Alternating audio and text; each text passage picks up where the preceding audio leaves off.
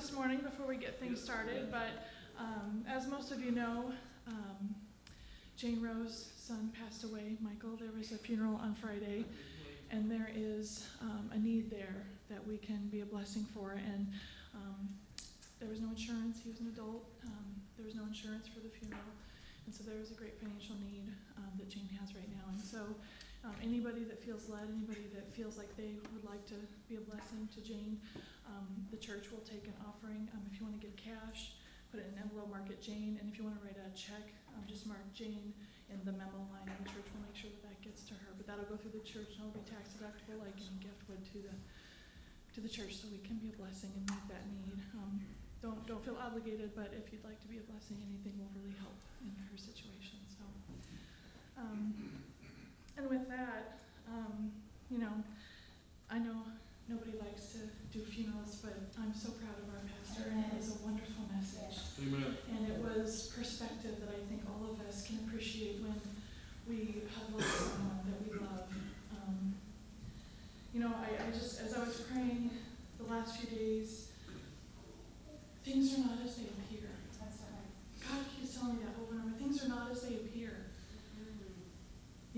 Nathan talked about there's a departure, right? When someone we love, there's a departure, they leave. But there's an arrival. We forget so often the other side.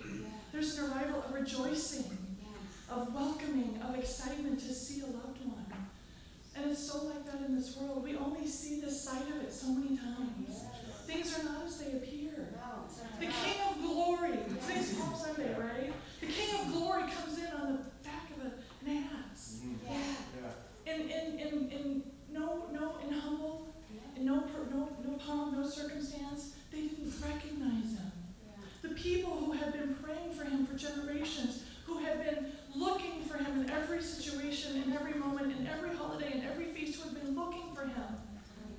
Their own King of Glory, their Creator. And they didn't recognize him because things are not as they appear. Things are not as they appear in the kingdom of God. We see circumstances. We see situations. We see symptoms of a fallen world. And we're confused and we're perplexed and we're disappointed. Oh, but things are not as they appear. Things are not as they appear. We are victorious in every way.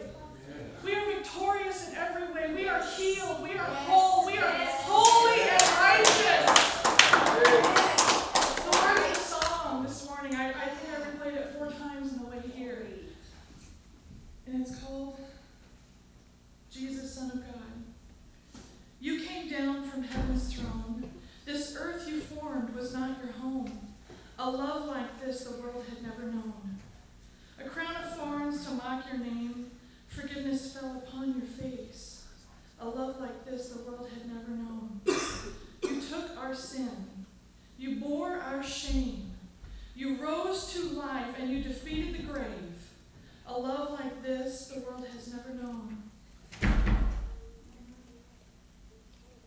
The cross was enough. The cross was enough. But the cross was only one side of it, church. There was one side of it. We focus so much on the cross, but that was only one half of the story. He died. Oh, the church, the people around him, his disciples, they didn't understand. Things are not as they appear. His disciples who loved him and were with him and walked with him and touched him and listened to his voice. Oh, how I long sometimes just to hear his voice, to feel his touch. But they didn't understand, and they were with him. Oh, church, he rose. And then they didn't recognize him when he rose. He walked with them and talked with them, and they didn't recognize him. Oh, we need to open our eyes. He is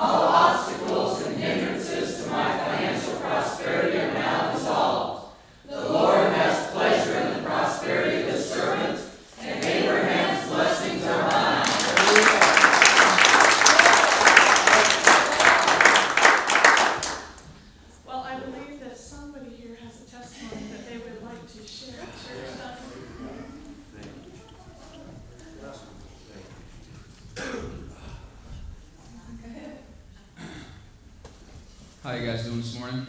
Yeah. God is good. Yeah. All the time. For those who don't know me, I'm Donnie Johnson. Jody, I'm related to Jody, she's my cousin. Most of you know I've been going through a lot of stuff in my life this last year, and it's really taken a toll on my life, and it's got me to almost quit my job. I've just been completely to the bottom, and going from, having a girl accuse me of putting a bruise on her 14-month-old kid, which got dismissed like it should have. Just having faith that God was going to take care of everything, and just standing on His word. And I've been going through a custody battle. And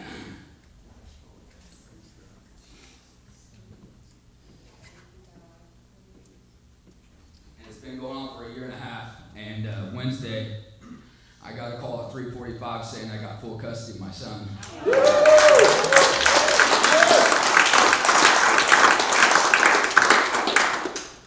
And you have no idea how much that means to me. For you that know me, my son is my entire life. And I knew that I was going to get him. It's just I had to believe that it was in God's hands. And I mean, that is exactly what, I don't even know why I was worrying or stressing about.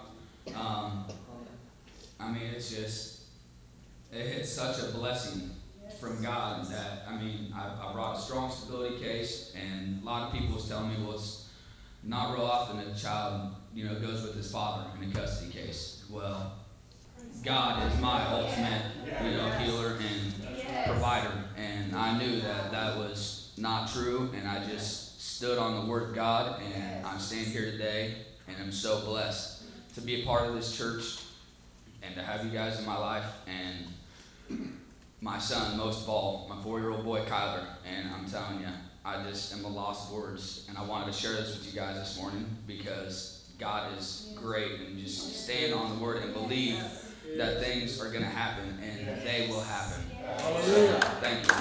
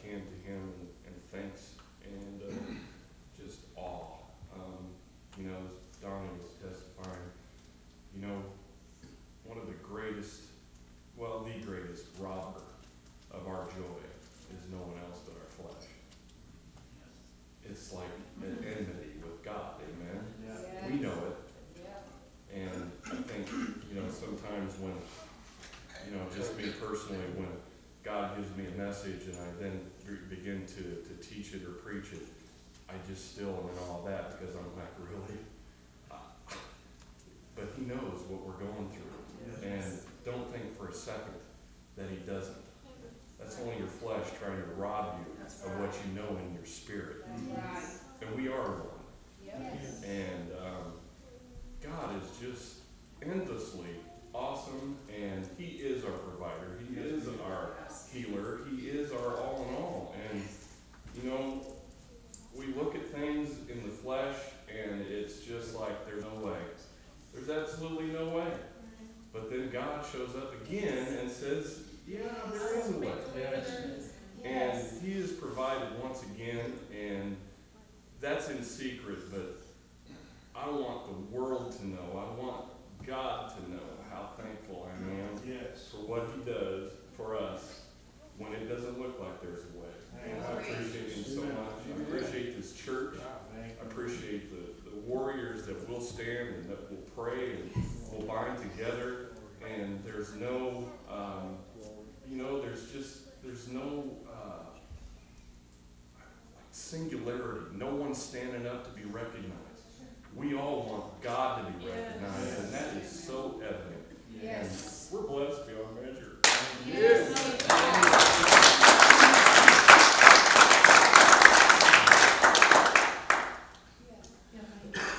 I just got something, we had a little gathering last night, and something came up, and I know there's a calling on this church to reach out to this community, and I pray that the Lord would draw in someone who has that calling to reach out to the children and the families of this community. I know all those that are in ministry here are answering the calling that they have specifically on their life, and I'm not aware of anyone here, maybe the Lord knows, but to reach out, be able to reach out to this community, and even in this community of believers, to work with prayer and helping with their home situations or life situations, life crisis situations. It's a calling. And I know if I try to do it in my flesh, I work fine for a couple of weeks and I get wore out and tired because it's just the way it does when you're not called to do something. But I'm praying that there would be a person or persons called into our midst that would want to reach out. Our sign outside says community church. So there is a community declaration being made. So I know that the Lord is calling someone here to answer this calling, and just pray for that. Amen. I was helping a family yesterday with finances, and we winded up talking about the Lord, and the guy just made something that really impacted me, and I want to share it. He says, we often look inside and we feel depressed. We look outside and we feel oppressed. But when we look to Jesus, we feel at rest. Woo! And I thought that was just powerful. Yeah. It really impacted my life. It's like, wow. So everywhere we go, we just need to know Jesus is with us. We can feel at rest. Yes.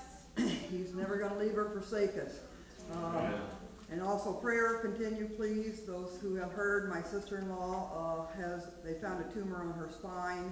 They think it's probably metastasized from her previous breast cancer, but the Lord's able to take care of it.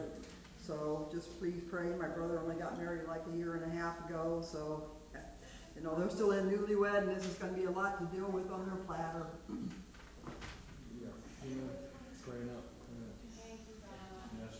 I found out yesterday my Aunt Linda, she went to the doctor a couple of weeks ago, and they found something on her throat here, and they said that it could be cancer. And I went over there last night. We stopped over there on the way home, and she was just like, yeah, they found cancer. And I was like, no, they didn't, And my Uncle Kenny was like, she's a weirdo, just don't listen to her. They didn't find any cancer on her. Oh yeah, they did. It's like, I don't know who your physician is, but I know who my ultimate physician is. I said, she's like, just pray, for me tomorrow at church. And I said, I definitely will, and you're healed. I mean, it's done deal. So just keep her in your prayers, that she just stays strong. She's going to be healed. That's just the bottom line. Yes. Right. I just have a prayer for us. We attended a different church last week. Dakota had been invited to sing at his choir director for school for their church. And we sat through, and it was an okay service, but they did something called God sightings, and nothing like what we have seen. I mean, they were just talking about little everyday,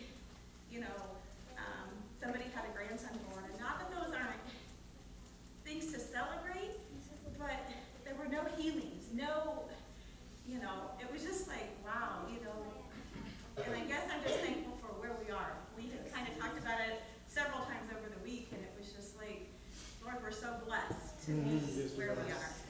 Hallelujah. Hallelujah. One of the things I've realized, I've been playing drums for 20 or 30 years, and sometimes we just don't relax enough with Jesus. When I get on the drum set, it's a whole different avenue of a home. If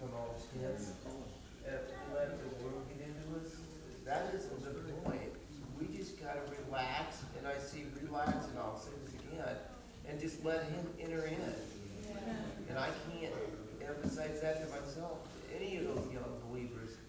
My neighbor, like, gave me some hamburgers yesterday, man. It's just been a long winter. You're a drummer. You sound awesome. And I said, because I practice a lot and I work on the confession of what I believe, and I'm working to help each other each day.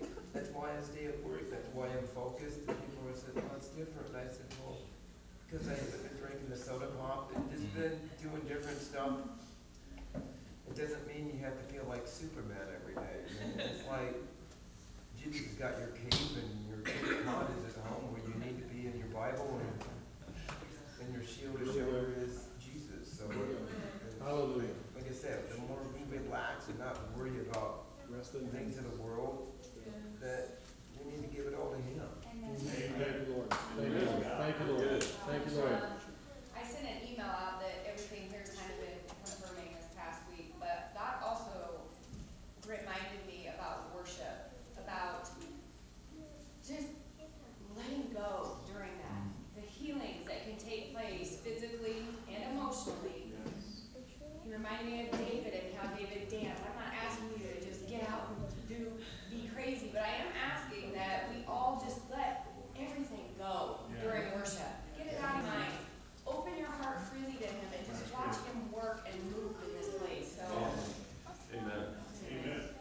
How did you want to dance? Dance. I will. There's flags, we got tambourines, we got streamers, let it loose. Feel free to worship in any way that you are comfortable. And you know what? We're not going to be watching you, we're going to be watching Him. Yes. So feel free to worship however you see fit. Anyone else? All right. Oh, yeah. Oh, well, wasn't quite sure what to share, but I'm just so thankful for this church that we have and this body of believers that we can come to. We, last week was an extremely rough week at work, but we had an activity at Jacob School on Friday. We weren't able to get to Eastern Gate House of Prayer right away, but it was amazing. Just as soon as we walked in the doors, you could feel the presence of God, and it just, I'm just so thankful for a group of individuals that's faithful to do what they've been called to do, no matter if anybody shows up or if everybody shows up. Because, we came in here and I think there were 8 of us, just seeking God, and it was awesome. Amen. Thank the Lord. I'd like to pray for members of my family that have decided they're going to meet on Sunday morning on their own. And I was a little disappointed because I can't get them to come to church, but they're willing to do that and to have a Bible study, and there's quite a few of them. So let's just pray that God will fill whatever, it's this simple. There is not a church that exists on the face of the earth that meets every need for everybody every time. It doesn't exist. So all of it becomes what we put into it. But sometimes it takes a long time. And I don't think anybody here has not been to several churches over their Christian life. We've gone so far here, and they cease to do to feed us anymore. So you move to where you get fed. And then eventually you get to a place where you think, I don't know how much more there is to be fed. I've got more information than I can digest most of the time.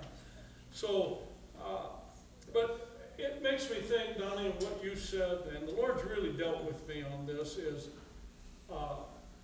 just hanging in there. Hanging in there.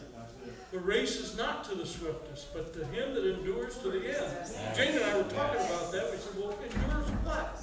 Life. Yes. Life. Every day. Amen. Endure. Yes. Because remember this, when God came into time, He had to be so careful, knowing the end from the beginning, that He didn't tip anything.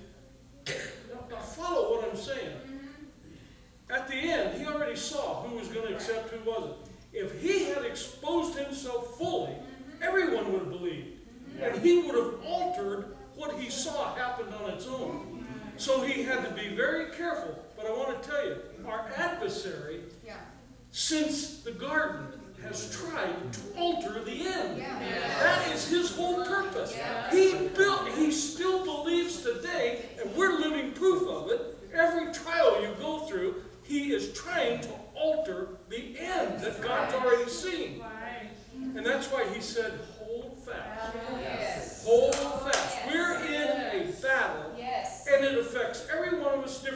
because we have an adversary Yep. that's been here since time began. Yep. He knows every thought. Not our individual thoughts, but he knows mankind inside out. Yeah. And he pokes at you till he Yeah. finds your weakness. Yeah. We all have it. Yep. And they're not the same. Yeah. He will tempt you with something that somebody else would laugh at. That doesn't bother me. Yeah. But it's a temptation here. And by temptation, I don't mean to sin. I mean to doubt. Yes. To doubt God's word. That's right. He will hit us with everything. Yeah. And I know exactly what you're talking about. When people come up and say, there's no way. You know, look at what your eyes tell. They don't give custody to the dad. Yeah. They just don't do it. And you know, they mean well. They want to prepare you for the inevitable, but you did exactly Yes. what Paul said. Not to the swiftest, Yeah. but to him that Yes. you grab a hold of it and That's you right. don't let go of it, and God promises to move. And you're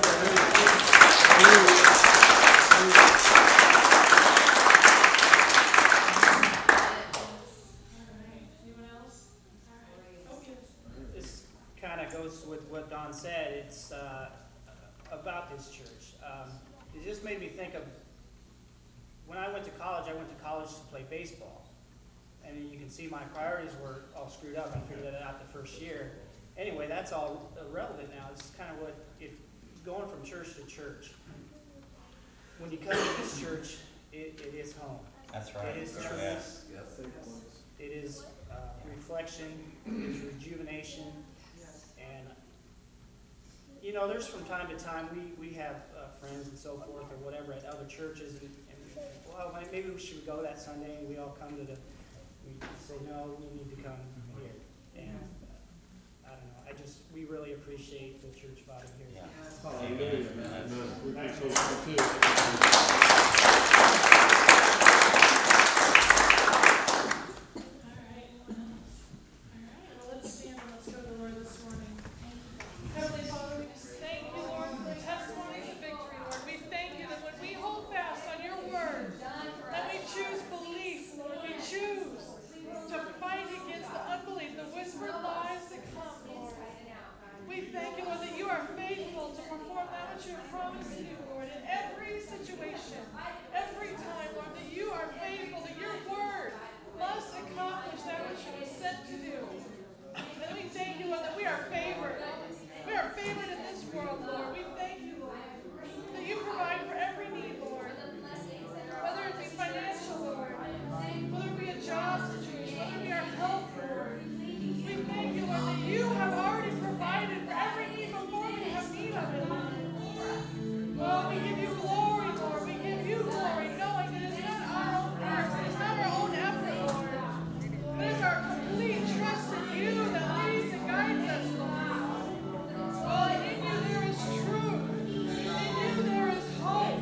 In you there is peace and joy forevermore, Lord.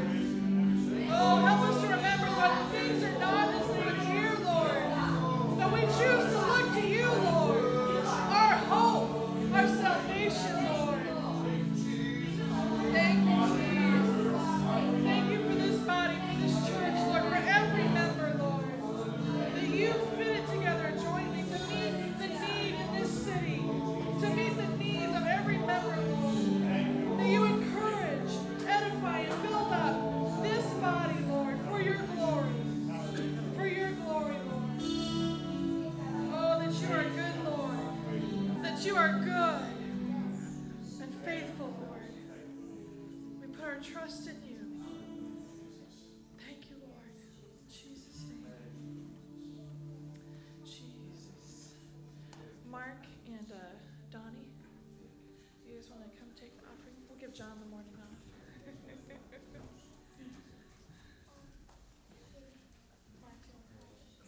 Jesus, Lord, we are truly blessed. We just lift you up this morning as you lift us up each and every day, Lord God. We just pray that as this offering comes forth, that it is obviously for your kingdom and that it's enriched as each person is able to give, that they are blessed as well. Lord God, we just praise you, we worship you this morning, and we thank you.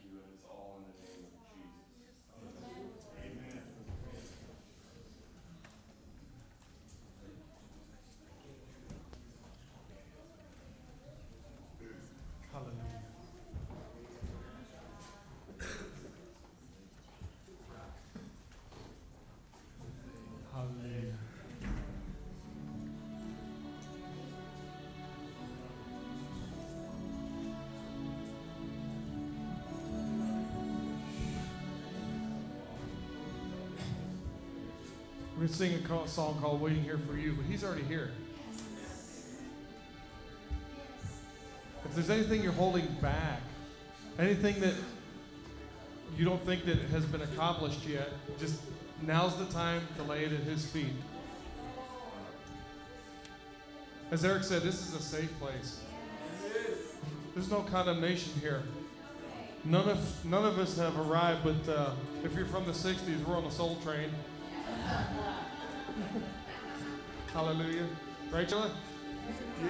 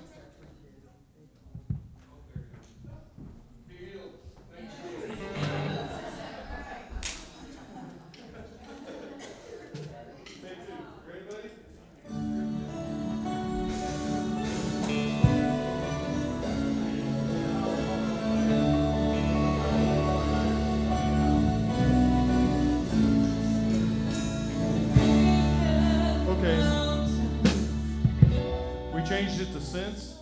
It's not a matter of if, it's since. They have to tell the person. You're always the last.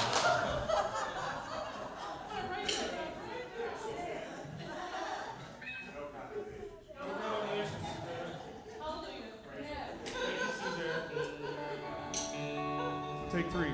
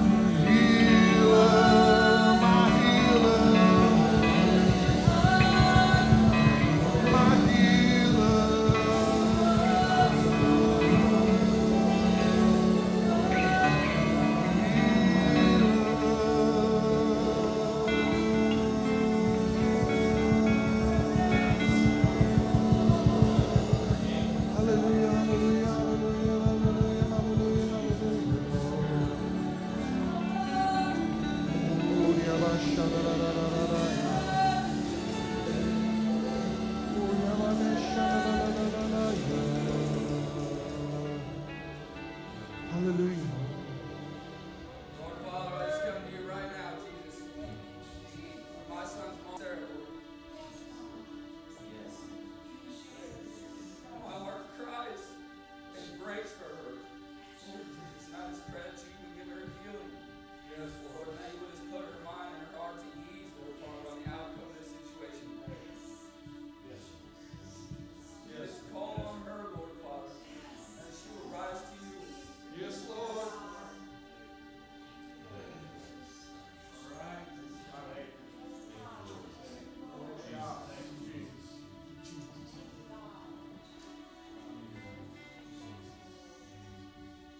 May her spirit be among those that when Jesus was riding into Jerusalem on a donkey, this being celebrated in Passover.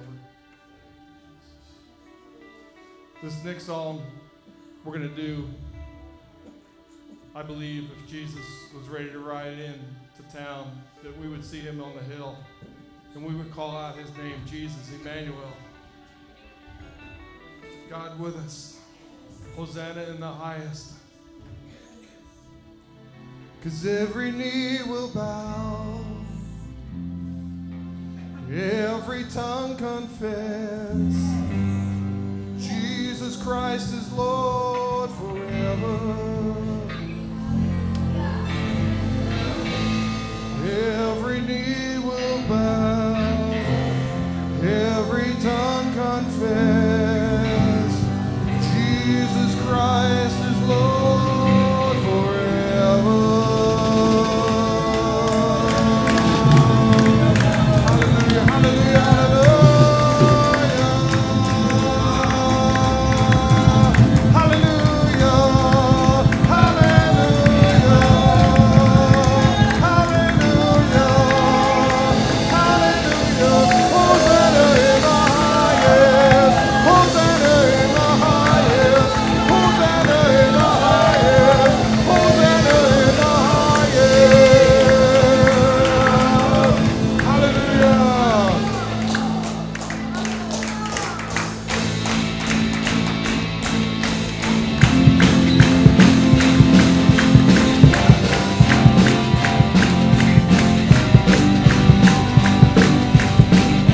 Over Des Moines right now. Pull us over Des Moines.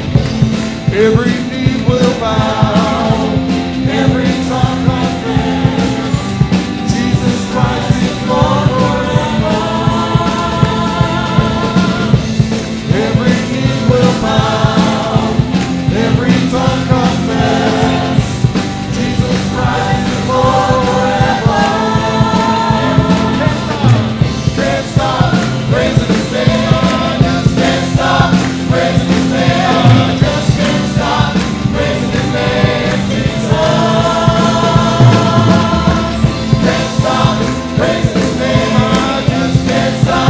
Praising His name, I just can't stop praising His name, Jesus.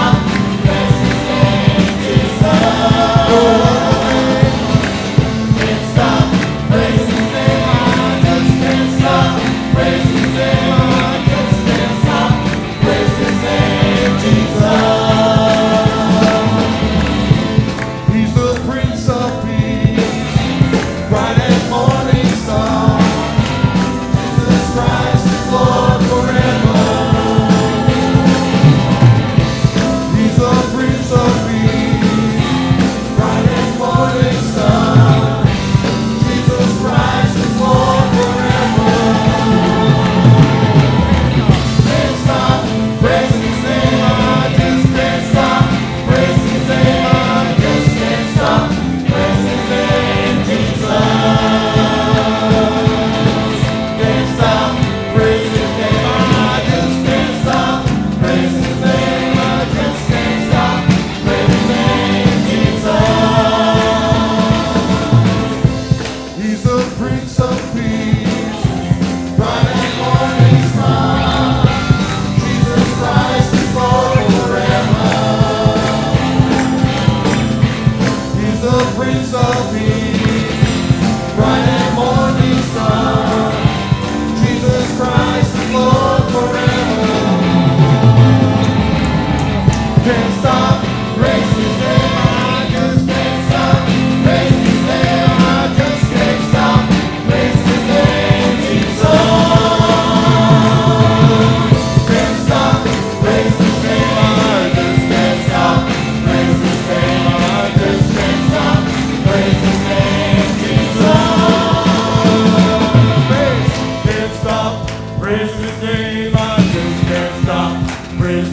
name, I just can't stop praising His name, Jesus. Come on, tenors.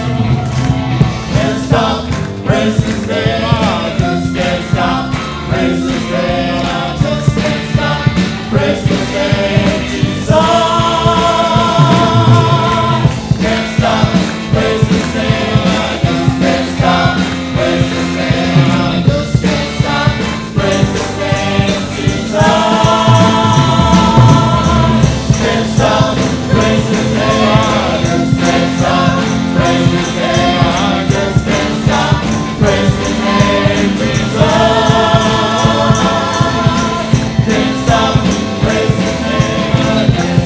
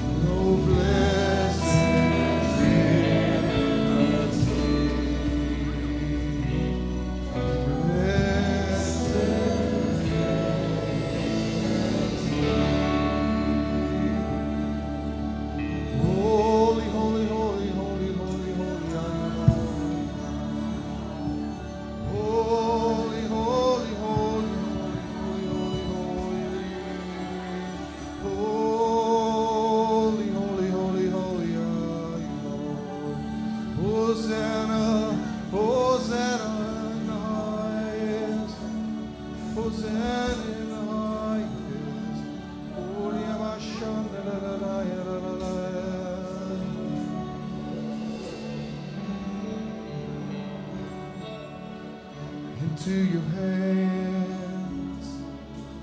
I commit again on all I am for you, Lord. You hold the world in the palm of your hand, and I am yours forever.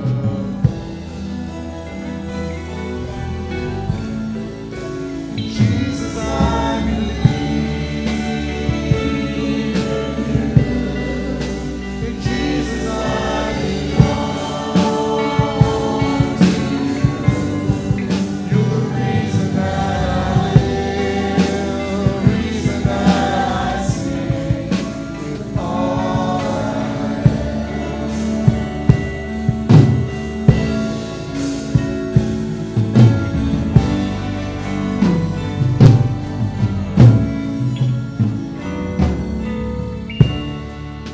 I walk with you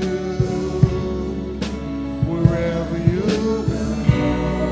In tears and joy, I trust in you, and I believe in all your ways and your promise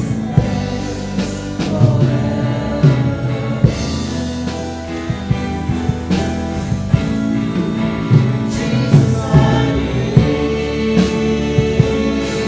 in you. Jesus, I belong to you. The reason that I live, the reason that I sing. Jesus, I believe in you. Jesus, I belong to you. The reason that I live, the reason that I sing.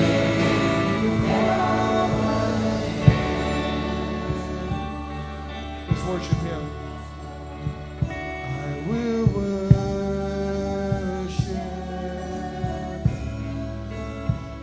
I will worship you. I will worship.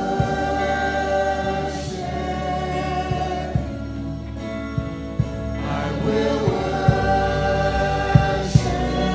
Let me hear the voices. Let me hear the voices. I will worship.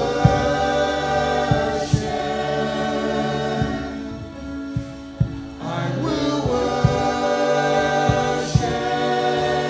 you. Lift your voice. Lift your voice. I will worship.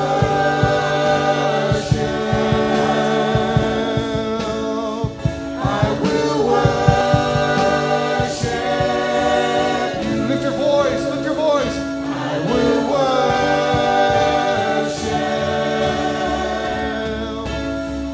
I will worship.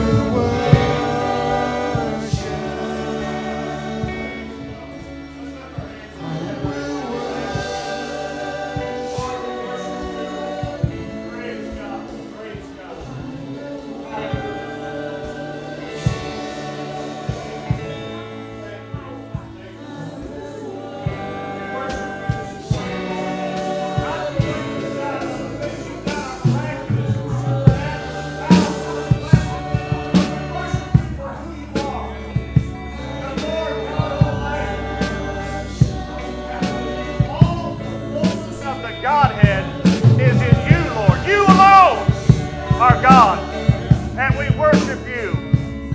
Thank you, Lord. We bless you and praise you. Hallelujah. Scripture says that many worshiped him for what he did. But the believers, the true believers, worshiped him for who he was.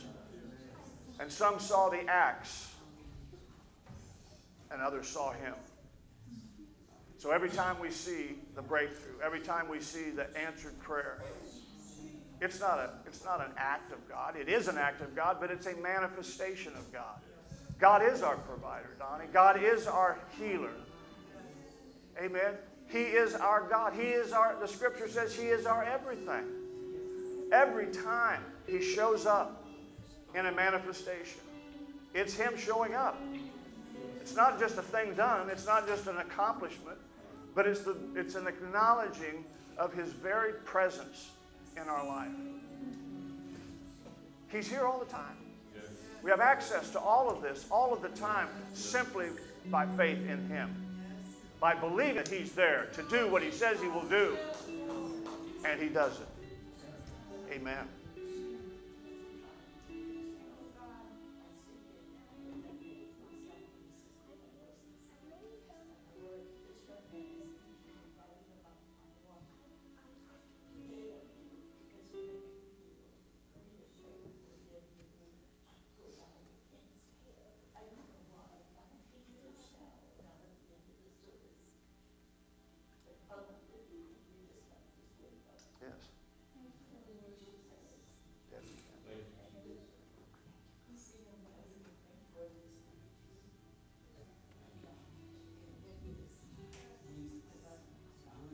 Okay, everybody, let's agree together right now with Connie. In the name of Jesus. We agree right now for Debbie and Luke that they are healed.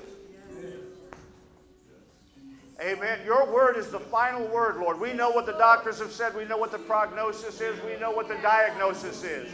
But the answer is Jesus. And today we speak life. We release life. He is the life. Praise God. And we release Jesus into this situation, into this circumstance, into their lives, into their bodies, and we curse the sickness, we curse the disease that has come from hell, and we declare it must go back. There is no cancer in heaven. There is no curse in heaven. And we call down the truth of heaven into their lives in the person of Jesus. Hallelujah. Our Lord and our King. Lord and King over everything, over every disease. That disease has to bow its knee to the very God of heaven. Our healer, Jesus. And we declare it now in that name. In the name that is above every name. So be it, and amen. In Jesus' name. Praise God. Thank you, Lord. Praise God. God bless you. You may be seated. Thank you for your worship. Thank you again, worship team. It's tremendous, amen. But, you know, when God gets lifted up, this is the result. You think testimonies are just taking up time. I'm telling you, it's through the blood of the Lamb and the word of our testimony that we are overcomers. Praise the Lord. So it's never a waste of time to be testifying about the goodness of God and what God has done in your life. Amen. Praise the Lord. When we mix those testimonies with the blood that He shed, we are victorious every time. Praise the Lord. Amen. Thank the Lord. All right. Praise God. It's Palm Sunday, right? Hallelujah. I have several references to Jesus riding into Jerusalem on the foal of an ass, you know, and the palm branches being thrown out before him. So to kind of set up the message I want to share with you this morning, I want you to go to John chapter 11, beginning at verse 45. To set this up, though, this is just as Jesus is making a decision to come into Jerusalem to reveal himself. And what has just happened is, and this is the original Palm Sunday, amen, And what has happened is Jesus has just raised Lazarus from the dead. And then we come to this place in John chapter 11, verse 45. Then many of the Jews which came to Mary and had seen the things which Jesus did believed on him. So a lot of the people, after they saw this tremendous miracle of raising Lazarus from the dead after basically 4 days of being dead, 3 days in the tomb, that a lot of them, they began to believe in Jesus because of that miracle. Continue on, verse 46. But some of them went their ways to the Pharisees and told them what things Jesus had done. Now, they weren't going bringing a victory report or a testimony. They were coming to accuse him before the Pharisees. Actually, it was the Sanhedrin, is the group that he was kind of persecuted by or accused by. Amen. Let's continue on. Verse 47. Then gathered the chief priests and the Pharisees a council and said, what do we do? For this man doeth many miracles. Now, let's just walk right on down through to verse 53. If we let him alone, if we let him thus alone, all men will believe on him, and the Romans will come and take away both our place and our nation. And one of them, named Caiaphas, being the high priest that same year, said unto them, you know nothing at all, nor consider that it is expedient for us that one man should die for the people, and that the whole nation perish not. Now, he was just talking off the top of his head based on the circumstances, not knowing that he was actually prophesying. He was declaring what God had already declared it was going to happen. Right? And this spake he not of himself, but being high priest that year, he prophesied that Jesus should die for that nation. Now, he was prophesying, but he didn't know he was prophesying. He was just declaring based on, what are you people stupid? Don't you know? If we kill this guy, we'll be saved. You know, our positions, our religious hierarchy, our financial gain, everything is going to be held in place. And not for that nation only. He's going to die for that nation, but not for that nation only, but that also he should gather together in one the children of God that were scattered abroad. Then, from that day forth, they took counsel together for to put him to death. Praise the Lord. Now, again, recognize this is, Jesus has just done this tremendous miracle of raising Lazarus from the dead. And then he declares to his disciples he's going into Jerusalem and to be revealed. The next scene that begins to unfold chronologically is he's riding into Jerusalem. They're throwing the palm branches before him and worshiping, and the priests are saying, shut up, don't you know this is blasphemy? And they're declaring this is God. Amen. Amen. They're not saying anymore, this is the Son of God, or this is just another piece of God, or this is just some manifestation or example of God. They're saying this is God has come. Yeah. All that God is coming down the street into Jerusalem on the foal of an ass. Come on. He's proven that that's who he is by the miracles that he's done, because no man can do these miracles, and they knew that. Right. So here he comes, God, riding down. Now what sets all this up?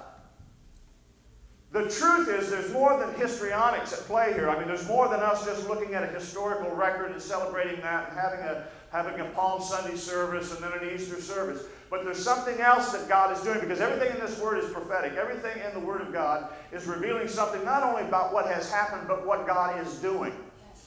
I believe that we're at a time that is being prophesied by these very scriptures. Jesus has just taken away the law. He said, roll away the stone. Representing the law, engraven in stones. Right.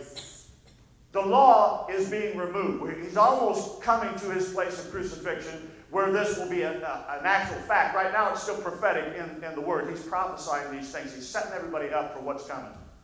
The Jews understood this to some degree, that it was going to wipe out their control. It was going to take away their ability to manipulate. Think about it. This is coming up on the Passover, where millions, literally millions of Jews would come into that city from all over the world. Mm-hmm. And so it was in the ability then of the priests and the hierarchy of the Sanhedrin, the Sadducees, the Pharisees, to gouge every Christian that came, or every Jew that came into that city, because they had to have sacrifice. They were literally, they could charge anything they wanted to, because they were the only ones that could declare the sacrifices acceptable. Yeah.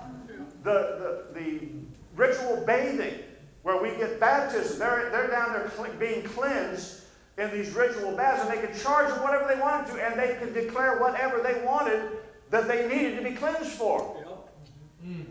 So there was no end to the money, the income that came off of this endeavor. And they knew that, not to mention their prestige and their power and control in everyday life. Yeah. That was all at risk. And Jesus is saying, take away the law. The law, once the law is removed, the dead can come forth.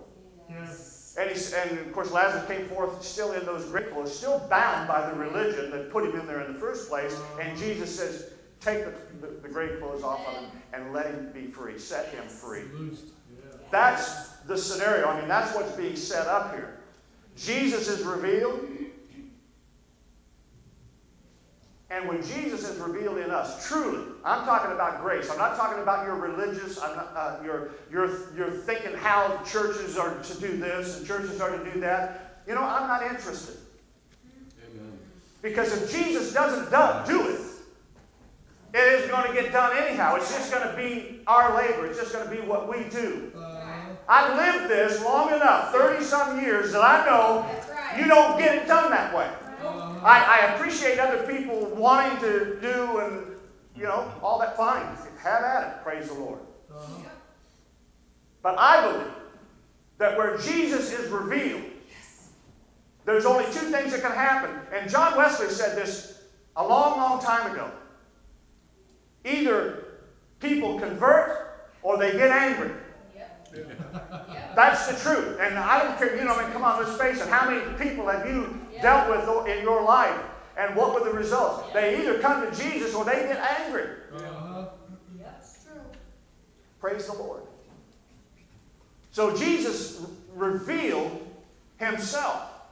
That's what's happening in this last day. That's what's going to happen in this last day. When Jesus is truly revealed by grace, through the preaching of grace, think about this. It's no accident that all of a sudden you turn on Christian television and you can find grace being preached. Maybe not perfectly, none of us are perfect, but there's more of it being preached today than I've ever heard in my entire life. Yes. 66 years old, and I've never heard it like this. Come on Now, there's plenty of error out there and all kinds of other crazy stuff. But I'm saying there's more of Jesus, the true gospel of Jesus being preached, which he said has to be preached throughout the world before he comes. Amen. It's being preached now. Yes. And the reason that there is such resistance is because religion is of the devil. Yes.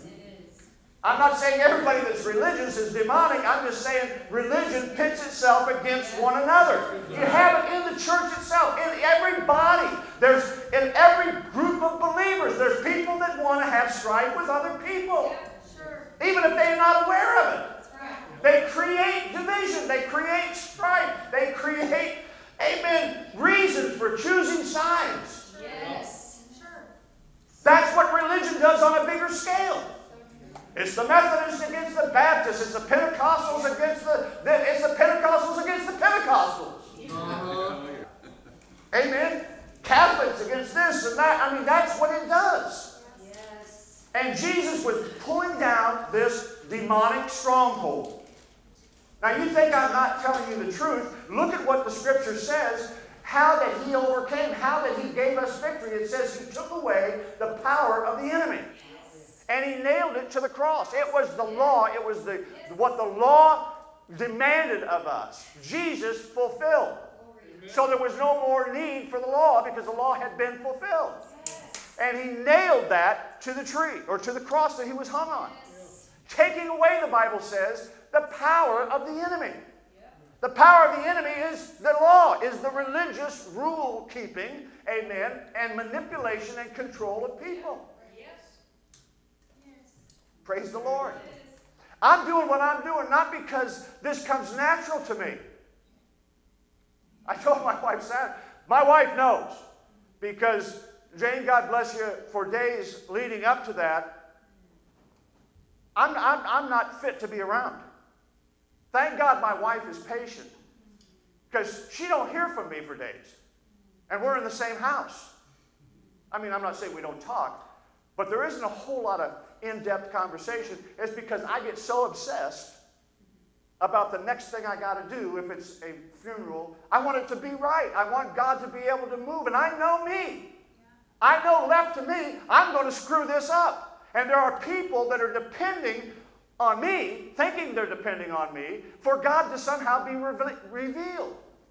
For Jesus to show up and bring some peace or some comfort or some joy or some hope. And I'm freaking out because I don't know if I have anything to give them.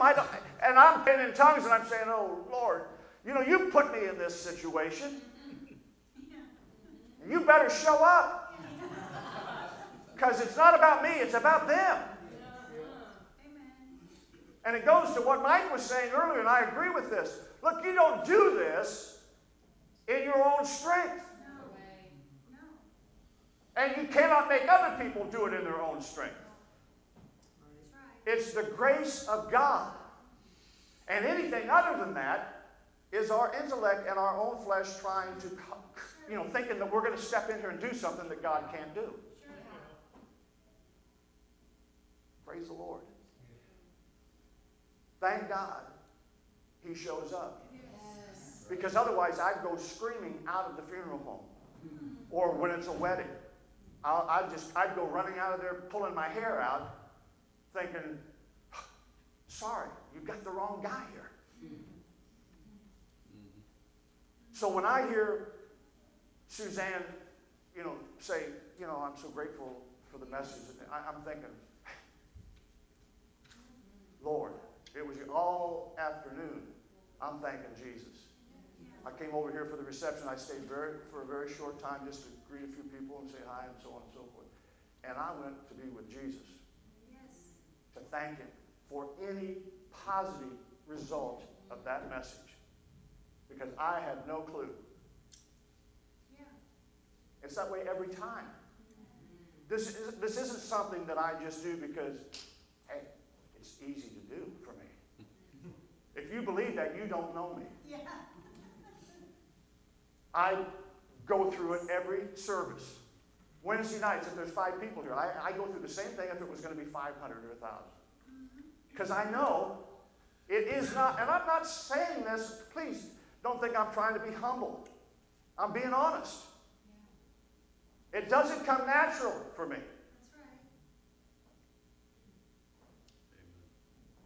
It doesn't come natural for any of us.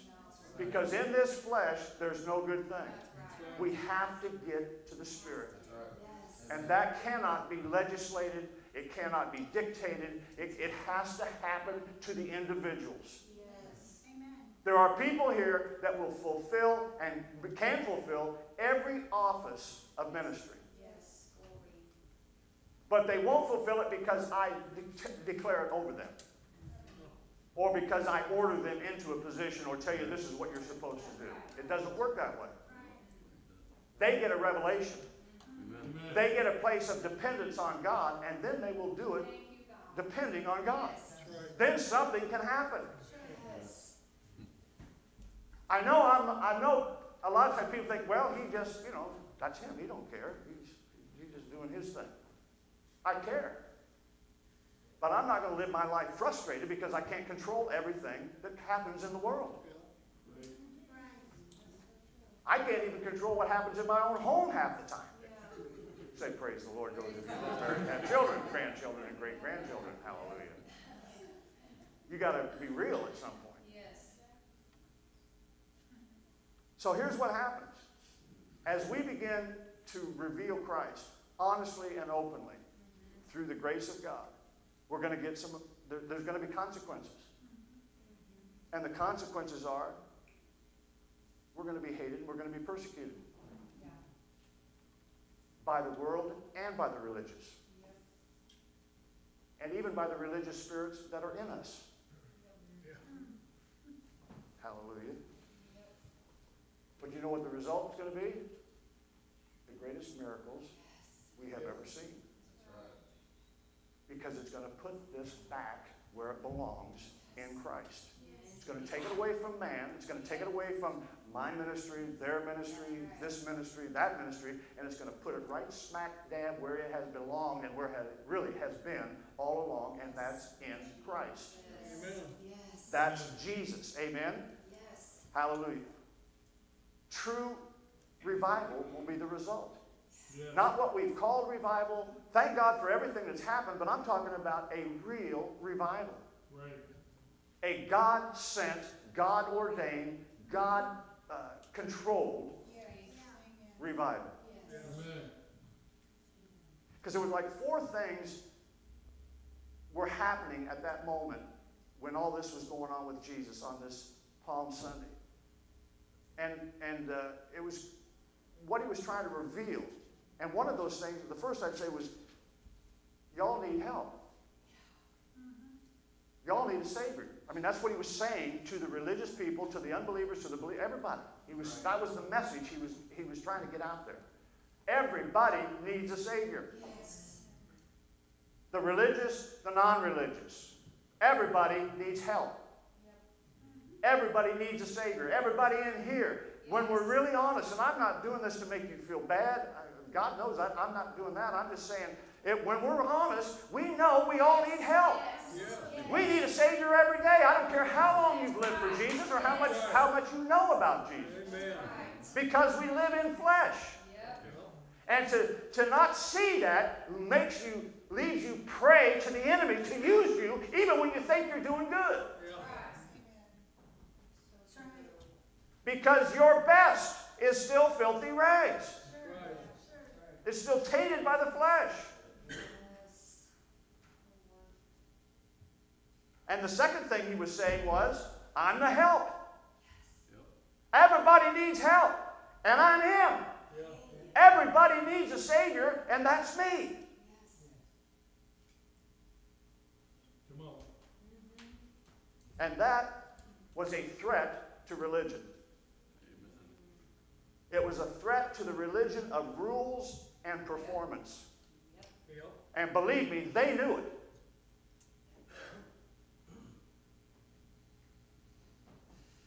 And the reason was, number 4, they were going to lose power, they were going to lose control, they were going to lose prestige. And tell me, I'm going to say it, when this thing really unfolds, praise the Lord, you've got nothing to say about it. You cannot brag or boast of your work. Oh, I did this and I did that and I prayed for this person and I fasted and I witnessed and I did this and I did that. It's gone. It's gone. I'm not saying don't do that. I'm saying the time for us to think better of ourselves or less of somebody else based on something we're doing is over. Yeah. It's over. And that's what Jesus was telling them, and they were infuriated by it. Yeah. Because it took away their pride. Yep. It stripped them of the thing that caused them to feel better about them than somebody else. That's right. That made them able to look down on somebody else and say, well, they don't do it like I do it. That's right. They should be more this, or they should be more that, or they should have this, or they should... Look, I'm not interested. Get over it. I don't care. And I'm not saying that just to be saying it. I'm saying it because it's true. I got enough to deal with what God wants me to do that I don't feel qualified to do. Let alone worry about what you think I should do. Or what somebody else, you know what I'm saying? I'm not just talking about as a pastor. I'm talking about as we live our lives. God has called you to a destiny. It's your destiny. Don't let somebody else dictate to you what that destiny is. Let them deal with their destiny. I'll deal with the prophecies God has spoken to me. That's enough for me to worry about because it hasn't all happened.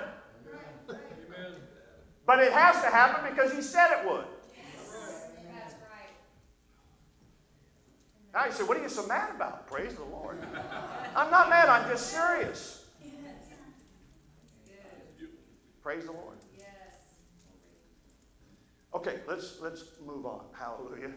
1 Corinthians, Sheila, 1 Corinthians 1, verses 23 through 31.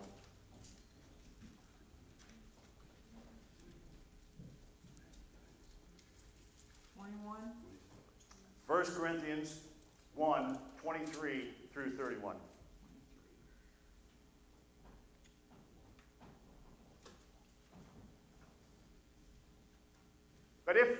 But we preach Christ crucified, unto the Jews a stumbling block, and unto the Greeks foolishness. So, when you preach the finished work of the cross to the religious people, it's a stumbling block. Because they've already got their performance thing set up, and their rules and their regulations, and it creates a stumbling block for them. Yeah. To the Greeks, to the unbeliever, it's crazy. It's just foolishness. Right? But unto them which are called, say, praise the Lord. Praise the Lord. We're in that number, hallelujah. But them that are called, both Jews and Greeks, Christ the power of God and the wisdom of God. Amen. So whether you come out of a religious background or whether you come out of a pagan background, if you're called, that's what it is. Yeah. That's what it is for us, hallelujah. That's why it's so hard. It's like speaking a different language when you talk to unbelievers. And it's the same way when you're talking to quote-unquote Christian, religious Christians. It's like you need a translator. Because the translator is the Holy Spirit. Amen? Because the foolishness of God is wiser than men. And the weakness of God is stronger than men. This is what I'm talking about. It isn't like I've never, done a funeral or a wedding or a special service or something where I didn't feel like I totally dropped the melon, as they used to say. But I have to say 99% of the time God has come through. And when he hasn't, it's been because of me rather than depending on him. I thought if I did this or did that, it would enhance the situation or make it better. And it usually ended up making a fool out of me and not doing everything that everybody else needed. I'm trying to say this in a way that you relate to. I know this is what I'm doing, but you're doing stuff every day. I'm not saying be anxious, be uptight, be freaked out like I am. That's me, okay? I'm OCD. That's what I am. So I'm that way in everything, but I depend on God. But that's what I'm saying you've got to do. You've got to learn to trust God. You've got to learn to it's not about you. You're a vehicle. You're simply a thing that God's going to use, and it's that simple. To think any more highly of yourself than that is foolishness. Now, we are special people, but not because of this.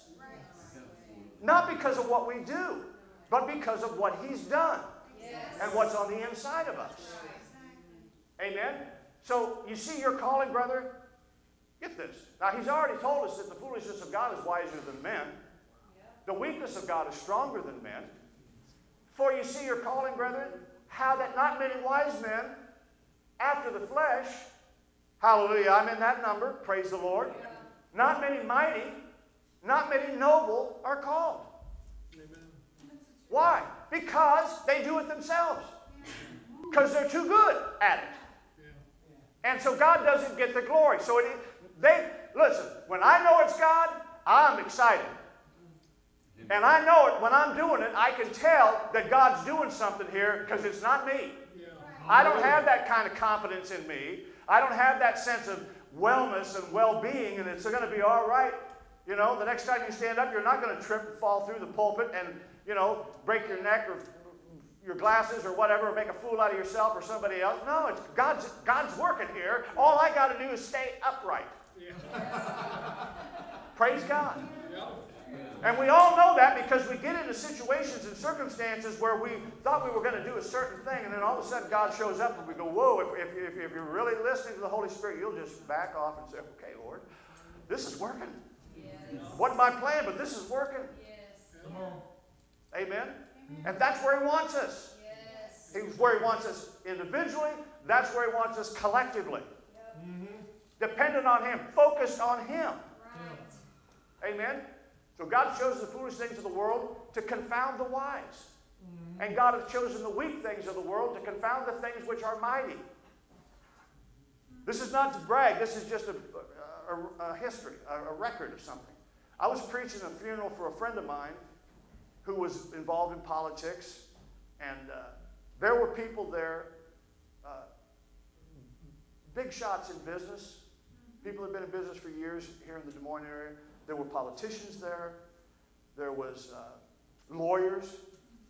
Now you're looking at a guy who barely got through 2 years of college. I mean, and I'm talking about, you know, community college. Barely. And anybody that knew me in high school thought that was a humongous achievement. Because I thought show up is passing. You know, you get grades for being there. But God showed up. And I had people coming to me not because they were kind, because I know these people. They weren't just trying to be nice. They were trying to figure out what happened. But that idiot somehow touched us. Come on now. Because they knew I didn't fit in that crowd. Come on. And yet God put me in a position to be able to reveal Him to them. He took the foolish things of this world to confound the wise. Yes. And that's what He wants to do with all of us. But we got to let Him do it. We got to get our plans and our agendas out of the way. Come on now. It takes longer. I'm sorry. It takes longer for grace to transform people than a rule will. But when it happens, it's forever, because it's coming from the inside of what you already are, not something on the outside that's trying to make you something that you're not. Come on. That's right. And it's true of everything. That's why the just shall live by faith. Get that faith. It doesn't take faith to just do stuff because it's been demanded of you, or you've been required of it, or there's some sort of onus over you to do it. That's why I don't like that stuff. That's why I get irritated about it. Because I've lived that way. Listen, I was raised that way. I loved my father. He was a good man, a hard-working guy, cared about his family, supported us, was hard, did all those things. But he was a lousy father. Because his way of raising children was to humiliate them. Always raise the bar. Yeah, well, you never got a pat on the back for doing anything. Even when it was right, it was always something that was left undone. So I know what I'm talking about. When I got into church, when I got born again and received the baptism of the Holy Spirit, was in a holiness church. God, I love those people. I still do. Lots of friends there. But it was the same mentality. You'll never do enough. When you think you've arrived, there'll be something else. Always keeping you humiliated, always keeping you in condemnation. No matter how hard you try, you become a hypocrite that way. Because you know what everybody else is telling you. Yeah, they're all doing it. Deep down inside, you know they're not, but you got to play the game. Jesus has set us free from that way. I don't want to bring people back into that. I don't want people to feel that way. You go ahead and screw up and screw up and screw up, but believe that God has already redeemed you and already made you the righteousness of God, and there will a change come. Yes. It'll happen, but that's not what we're looking for. I'm not looking at you to see if you've arrived yet. Because in Christ, and that's what I'm supposed to be seeing when I look out here, you've already arrived. Praise the Lord. Thank the Lord. Amen? Okay. So, and the base things of this world, and the things which are despised have God chosen, yea, and things which are not, to bring to naught the things that are. This is the way God works. It's anti-natural thinking. It's anti the way we would normally think. It's contrary to everything the natural mind works by. Why does He do it that way? So that no flesh should glory in His presence. Yeah. So that I can't walk away and say, well, that was pretty good, wasn't it? I'm embarrassed when somebody comes and tells me that was good, because I'm thinking, no, please don't tell me that. Because it wasn't me. Me, the me that you're thanking and saying was good, Just couldn't talk to his wife for 2 days because he was so freaked out about how bad a job he was going to do. That's the me that you think really did something. And I'm feeling like an idiot for even listening. And I'm thinking, oh God, because there's still that flaw in me. And I'm thinking, oh God, please don't misunderstand. I didn't say thank you because I really believed it was me. I just said thank you because I didn't want them to feel bad. Because I know it was you. I spent the day off and on. Thank you, Jesus. Thank you for showing up. Thank you for bringing some comfort. Thank you for doing something that might have helped somebody who was going through some stuff that I couldn't really understand. Yeah. Because I tried it in the flesh. I tried talking to a couple of the granddaughters, and I felt like such a moron. I finally just had to say, you know, I've been through this with a sister and a brother, but there aren't any words that I can say that's going to make you feel better. There's not any words that I can say that's going to make you feel like it'll be all right. Because right now it's not all right, and it's not going to be all right. Right now it's like the end of the world. So what am I doing standing here talking like an idiot? Give him a hug and get out of here. So I know what I'm capable of, because when I try it, I just feel it's so feeble, it's so ineffective. Praise the Lord. But of him, get this, but of him are ye in Christ Jesus, who of God is made unto us wisdom and righteousness, and that's the word I want to point out, sanctification and redemption. Now, what's sanctification?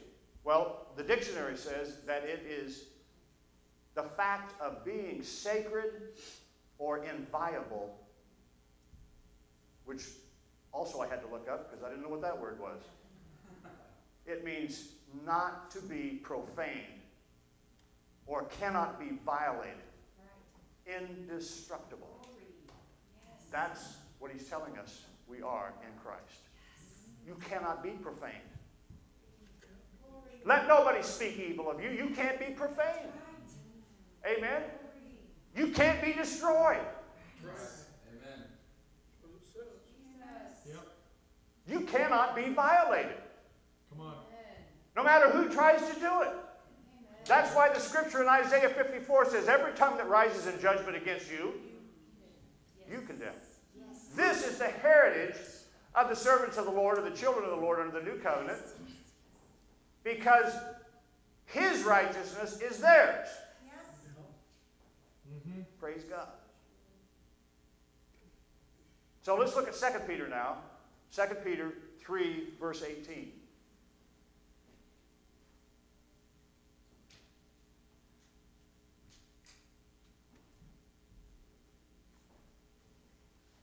But grow in grace. Praise the Lord. That'd be nice to teach sometime in Sunday school or church. How do you mature? How do you grow? By giving another list of do's and don'ts. By giving you a judgment bar of, if you get up to here, then we'll determine that you have grown and now you're a mature Christian. I said the only way you can grow is just the way I've been talking to you. Grow in grace and in the knowledge of our Lord and Savior Jesus Christ, because when you grow in grace, that's the result. To him be glory, both now and forever. Amen. So growth always happens in grace. Real growth, true growth, always happens in grace. Not in self-evaluation, but in the knowledge of Christ. Colossians chapter 3, verse 10.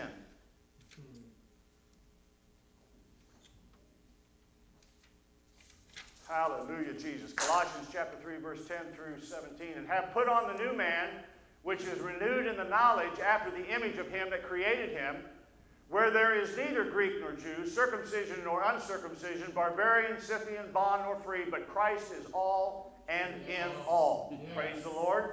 Put on, therefore, as the elect of God, holy and beloved, bowels of mercies, kindness, humbleness of mind, meekness, long-suffering, forbearing one another and forgiving one another. If any man have a quarrel against any, even as Christ forgave you, so forgive them. Yeah. And above all these things, put on charity, which is the bond of perfectness. And let the peace of God rule in your hearts, to the which also ye are called in one body, and be ye thankful. Yeah. Praise the Lord. Let the word of Christ dwell in you richly, in all wisdom, teaching and admonishing one another in psalms and hymns and spiritual songs, singing with grace in your hearts to the Lord. And whatsoever you do in word or deed, do all in the name of the Lord Jesus, giving thanks to God and the Father by him. And I want you to remember this. He's talking about when we teach, that word admonish means to instruct, not to ridicule or to berate. So when we're teaching somebody else or instructing somebody else or sharing the gospel with somebody else, it's telling us how to do it. Amen? With grace in your hearts to the Lord. And whatsoever you do in word or deed, do it all in the name of the Lord Jesus, giving thanks to God and the Father by him, which is what I've been talking about. Yep. Without knowing theologically, you see, we know all things. We just don't know it under the heading that we think we're supposed to know it. In other words, I know that innately, that whatever I'm doing, I have to do it in the Lord, or I can't do it. Now, I wouldn't know necessarily to tell you to go to that scripture, but in me, I know this. You understand what I'm saying? As Christians, we know all things. So we have an innate understanding of how we are to operate.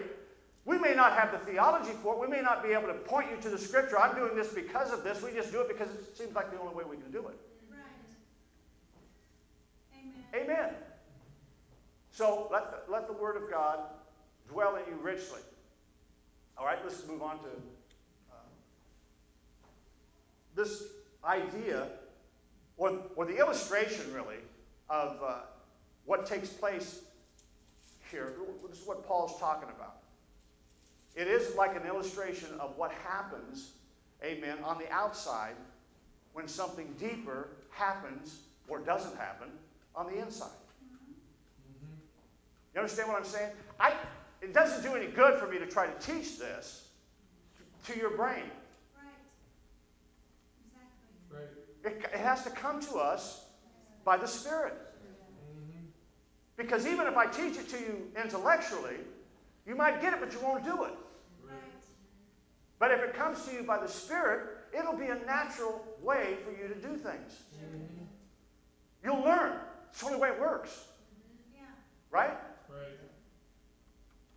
So, I mean, it goes back to what I'm saying. That's why I don't believe in legislating. You do this, you do that. You know, it doesn't work that way. It wasn't supposed to work that way. Praise God.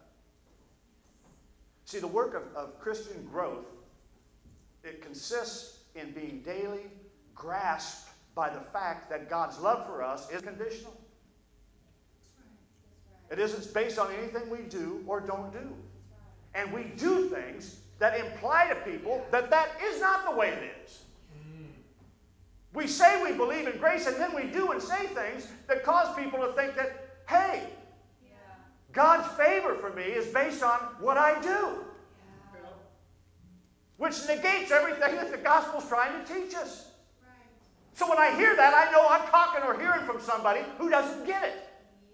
I'm not mad at them. I'm just saying, look, I may not be bright. I may not be the brightest bulb in the box, but I'm not stupid. Although my wife would argue that. I get to do this because I know I can. Men are stupid. But women are crazy. And women are crazy because men are stupid. So it never ends, does it? That's why we say, I don't understand her. Of course not, she's crazy. And I can't get through to him. Of course not, he's stupid. He's dead. He's not a woman. Praise the Lord. It's like a vicious circle. That's what I'm talking about. Praise the Lord.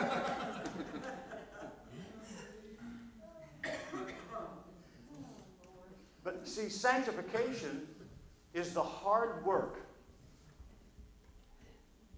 of giving up our efforts at self-justification. That's what sanctification really is. It's us not trying to justify ourselves anymore. It's coming to an understanding that I'm justified in Christ. Therefore, I am sanctified. Come on. See, all the efforts, all those things are what we are naturally inclined to do. Try to be better. Try to do good. Try to, raise the bar. And that is the very thing that makes sanctification a grueling and counterintuitive. Because the more we're trying, the less we feel sanctified. The less justification we feel because we're failing. The real spiritual growth or progress or maturity or whatever you want to call it, it happens when our typical natural understanding of progress is rooted out. That's the whole message of the gospel. Don't think the way you used to think. Get your mind renewed to the Word of God. The problem is the Word of God has been so polluted with our traditions that when we think we're getting our mind renewed to the Word of God, we're only getting our mind renewed to somebody else's impression of it or some other dogmatic religious kind of way. Come on. Okay, let's look at 1 Corinthians chapter 2, beginning at verse 1, and we'll go through verse 16. I got a lot of scriptures here, but I want you to see this in the Word of God. So, praise the Lord. 1 Corinthians 2, beginning at verse 1. And I, brethren, when I came to you, this is Paul talking, came not with excellency of speech or wisdom, declaring unto you the testimony of God. But I determined not to know anything among you, save Jesus Christ and Him crucified. Now, how simple is that? I mean, that's how we are to look at each other. I don't see your faults. I may know them, but that isn't what I'm supposed to be seeing. I see Jesus. I see the finished work. That'll help you see it that way. And that will bring it out of you into your life. That's what the preaching of the gospel is supposed to be about. That's why we are to edify one another, not criticize and ridicule. That's not edification. That's something else. So I was with you in weakness and in fear and in much trembling, and my speech and my preaching was not with enticing words of man's wisdom, but in demonstration of the Spirit and of power. Well, we think that means everybody in the auditorium had to fall out or shake. That's not what he's saying. He's saying what I was doing was by the Spirit, and that Spirit has power to change people. Come on. To cause them to repent or change their mind. That's the power of God. The gospel is the power of God. Not how many people fall down in a service. I'm not against that, don't get me wrong. But that's not what I'm looking for. Come on. That your faith should not stand in the wisdom of men, but in the power of God. Howbeit we seek wisdom among them that are perfect. That'd be us. That's where we're supposed to be looking for wisdom. Come on. Yet not the wisdom of this world, nor of the princes of this world that come to naught. But we speak the wisdom of God in a mystery, even the hidden wisdom which God ordained before the world unto our glory, which none of the princes of this world knew, for if they had known it, they would not have crucified the Lord, because what they got as a result of that was a multiplication of the Lord. Yeah. They didn't wipe him out, they just multiplied him. But as it is written, eye hath not seen nor ear heard, neither have entered into the heart of man the things which God has prepared for them that love him. But God hath revealed them unto us by his Spirit. For the Spirit searcheth all things, yea, the deep things of God. For what man knoweth the things of a man, save the Spirit of man, which is in him? Even so the things of God knoweth no man, but the Spirit of God. Now we have received not the spirit of the world, but the Spirit which is of God, that we might know the things that are freely given to us of God. Which things also we speak, not in the words which man's wisdom teacheth, but which the Holy Ghost teacheth, comparing spiritual things with spiritual. But the natural man receiveth not the things of the Spirit of God, for they are foolishness unto him, neither can he know them, because they are spiritually discerned. But he that is spiritual judgeth all things, yet he himself is judged of no man. That's what I was talking about. Amen. We can look at things and have a decision and a judgment about it and say, well, I don't think that's spiritual. Praise the Lord. I mean, anybody ever do that? Yeah. I took my glasses off so I couldn't see if you actually did it. But the truth is, we do it. I mean, we don't mean to do it necessarily, but we'll hear something, see something, and there's something in us that just says, ooh, I'm not so sure about that. You know, we're not going to say nothing. We don't want to embarrass anybody, but we're making those kind of judgments. Amen. But the beauty of it is, he that's spiritual judges everything. Because we are spiritual. We have a spiritual sensitivity. But the beauty, the obverse of that, which is so great, is that don't judge me. Right. My granddaughter loves to say that. Jennifer, don't judge me. Don't judge me. Praise the Lord. The truth is, we are not judged of any man. A man's judgment means nothing to me. You know, I mean, you know what I'm saying. I mean, in eternity. God has already judged me perfect because I've been judged in Christ. Hallelujah. So a human judgment is irrelevant.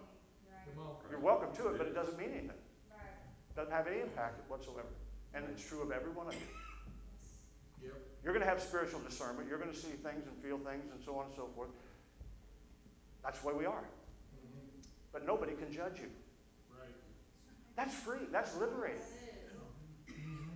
Praise the Lord. But he that is spiritual judges all things. For who hath known the mind of the Lord that he may instruct him? But we have the mind of Christ. Yes.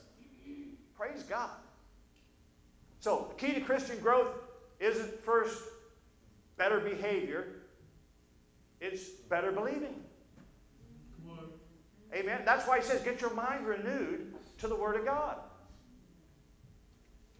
Believing more deeply, you know, what Jesus has already accomplished. Yes. So what Paul's talking about to the Corinthians is, you know, he's talking to adulterers, he's talking to drunks, he's talking to incestuous people, he's talking to people that are addicted, all kinds of things are going on there. And he's telling them that real change only happens as we discover the gospel continuously. You know, this isn't something you hear once and then go, whoa, praise the Lord. I received that. Because everything in the world is counter to this. So you need to hear it continuously. And I've heard the remarks, you know, some certain people have said, well, you know, I'm not going today because he's just going to be preaching grace. Well, I'm sorry, but that's the gospel. Yeah. And that is what we're supposed to be hearing continuously. And if we don't hear it continuously, we have a tendency to immediately fall back into the old zone of what religion and the world does. Condemn, condemn, condemn, judge, find fault. Praise the Lord. So the progress of the Christian life is not our movement toward a goal. Praise the Lord. It's the movement of the goal in us. Yeah. Yeah. Hallelujah. Amen. Romans chapter 5, 1 through 10.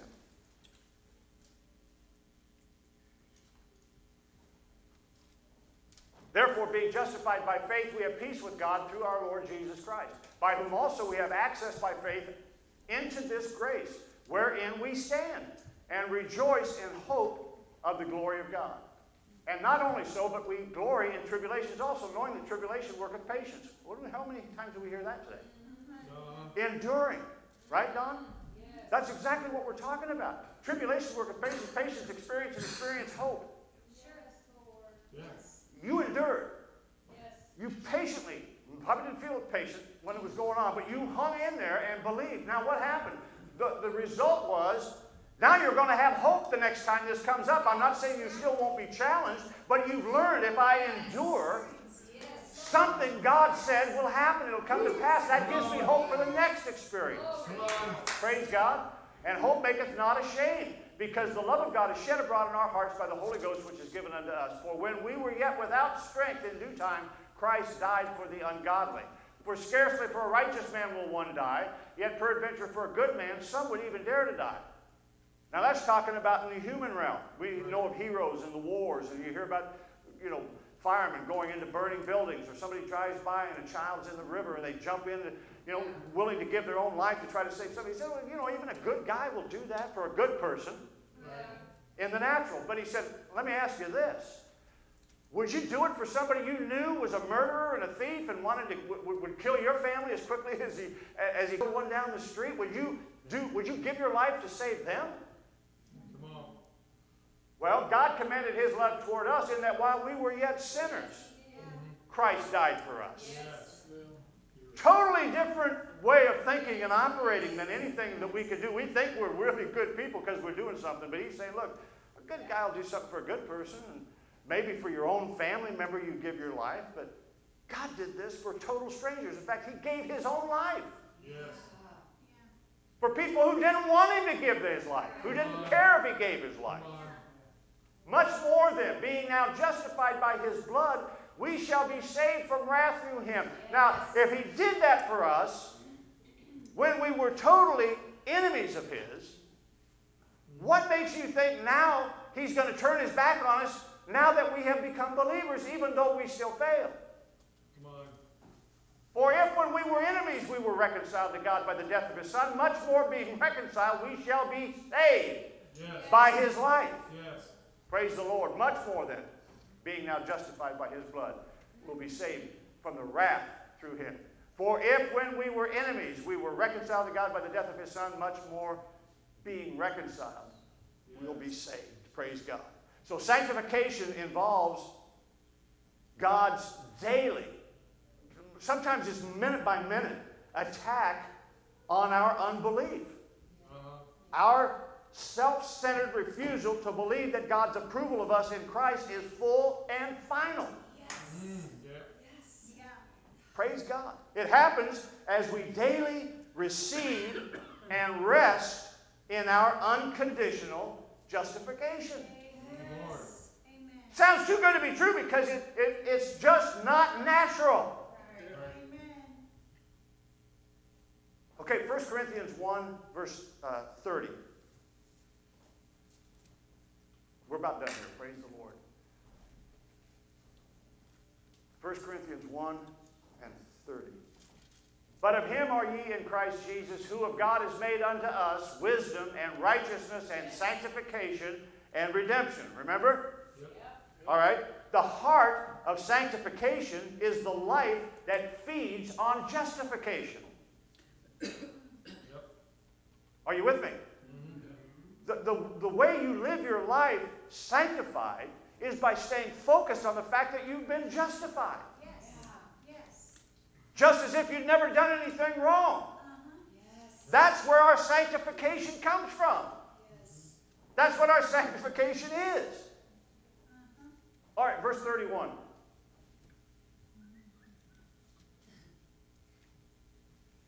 That according as it is written, he that glorieth, let him glory in the Lord. Yeah. Praise the Lord. Amen. In other words, when we stop focusing on our need to get better, that's what it means to get better. Yep. Praise the Lord. Praise the Lord. Or when we stop spending more time thinking about us than Jesus. 2 Peter 3:18, grow in grace, right? How? Well, let's just consider the words that Jesus shared. Matthew chapter 6, verse 26. How do we do this? Behold the fowls of the air, they sow not. Now we always think of this as a natural stuff, that you're going to get. Well, that's true, but there's always parallel truths. Come on now. There's something on the surface, but there's always something God's trying to reveal to us as well.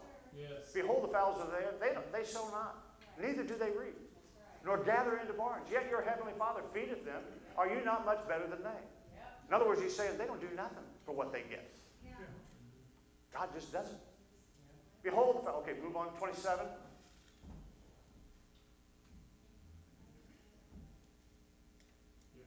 We'll go down through 33 eventually. Behold the fowls of the air, for they sow. All right. Which of you taking thought can add 1 cubit into his stature? You're not going to change yourself. Not in height. We recognize that as something that's impossible. Because most of us going through school, we wanted to be 6'4", or 6'5", or whatever. We tried. If we could have made ourselves, you know, the center on the basketball team, we would have, but we couldn't. Not for lack of wanting it. I know people that got on these stretching things. Guys that went to work for the fire department when they had a height requirement, and they would go and get on these racks, basically what were torture instruments during the medieval times, and get themselves stretched. If they could stretch themselves a half or 3/4 of an inch long enough to get in there for the physical, they could get on the fire department. Praise the Lord. But anyway, you're not going to do that. You can't do that. You can't make yourself taller. Well, you can't make yourself better. That's the real meaning here. That's the real, what he's trying to tell us. And why take ye thought of raiment? Consider the lilies of the field, how they grow. They toil not, neither do they spin.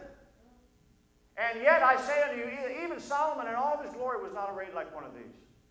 That's right. Wherefore, if God so clothed the grass of the field, now let's get a spiritual perspective here.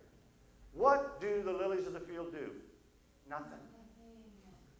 Nothing. And yet, they have been clothed. What does the Scripture say about us? He has given us a robe of righteousness. Yes. We have received a white robe.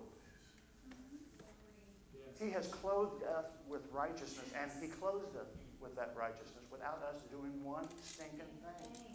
Yes. Yeah. Amen? Amen. Wherefore, if God so clothed the grass of the field, which is today, and tomorrow is cast into the oven, shall He not much more clothe ye, O ye of little faith, O ye of eternal life? Praise God. Therefore, take no thought, saying, what shall we eat, what shall we drink, or wherewithal shall we be clothed? In other words, quit worrying about, how can I do this? How am I going to be that? How am I going to be able to manage that? How am I going to grow up and be that better person? For after all these things do the Gentiles seek, for your heavenly Father knoweth that ye have need of all these things. That's why Jesus provides them. But seek ye first, get it. This is the climax of all the stuff that he's talking about. Seek ye first the kingdom of God and His righteousness. Yes. Not your righteousness, His righteousness. Yes. And all these things get added to you. In other words, everything that you need, all your growth, all your maturity, all of your wisdom, it all comes simply by seeking His righteousness and not our own. Amen. I am the vine. You are the branch. The branch doesn't do anything but hang there and receive from the vine. Yes. And what's the result? Fruit. Yes. The branch gets to carry the fruit, but it doesn't do anything to make the fruit show up. It just stays connected to the root. It's not doing anything. The root's doing the work. Praise God. This all leads to somebody. Amen. There's something that's produced by God's grace. And that something is your maturity. That's what he's telling the Galatians. Oh, foolish Galatians, having begun in the Spirit, now you think you're going to perfect this somehow by going back to the flesh? Amen. Our maturity comes, we grow by grace. That's the only way you can grow spiritually. Full, complete maturity. A couple more scriptures, we're done. Ephesians 4, verse 13.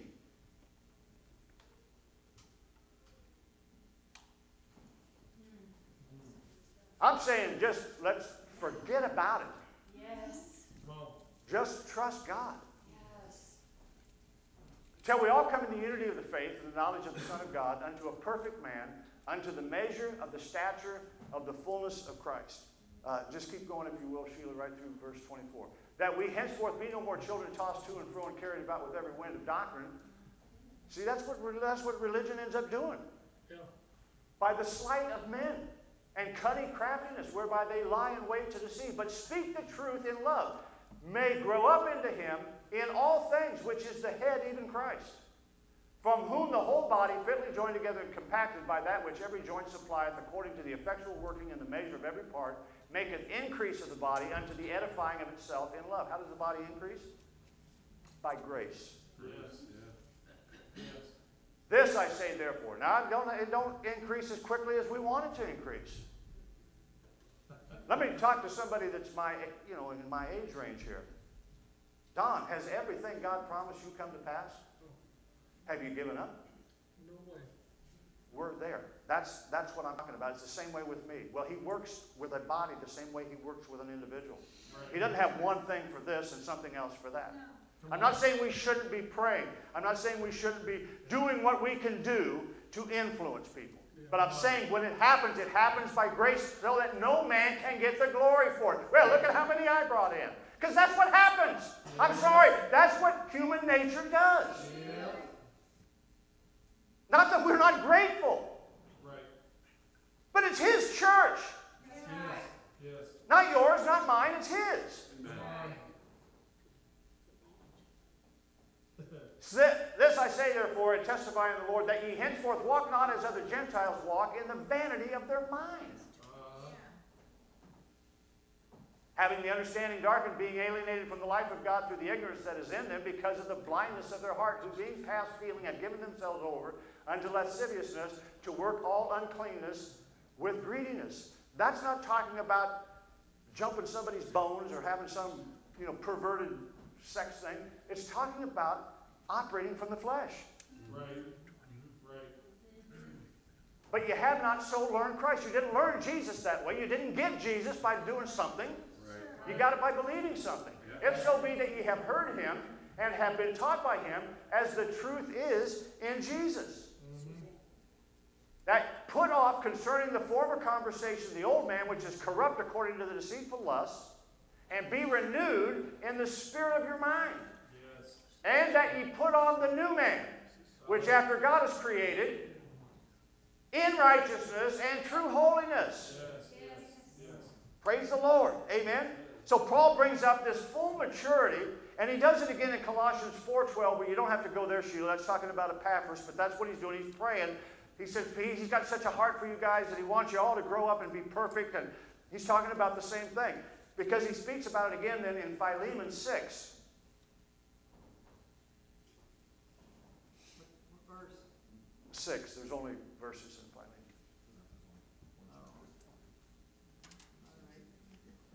That the communication of thy faith may become effectual by the acknowledging of every good thing which is in you in Christ Jesus. I mean, look at this. How do you communicate your faith? It becomes effectual. The way your faith is effectual, the way it has an impact on people, is when you acknowledge every good thing that's in you. So how do you think that people are going to bring increase? I'm not talking about this church. I'm talking about religion in general. This is what we teach them. You got to get out there and knock doors. You got to hand out tracts. Well, listen, if you're operating from a mindset of your fatalism, your failures and your lack of success and your fleshly, screw-ups and quote-unquote sin, whatever you want to call it, you're not going to impact anybody. The way you affect people is by acknowledging every good thing which is in you in Christ. Yes. You'll have greater impact by accident Yes. when you believe who you are in Jesus than you ever will on purpose when you're out there doing it under some oppressive, God, I got to do this, or God's not going to bless me, or God's not going to like me, or, Praise the Lord. Paul wants us to know that the comprehensiveness of the everything in Christ. In other words, it covers every part of your life. Yes. It's comprehensive. It's complete. It's everything. Romans 15 and verse 14.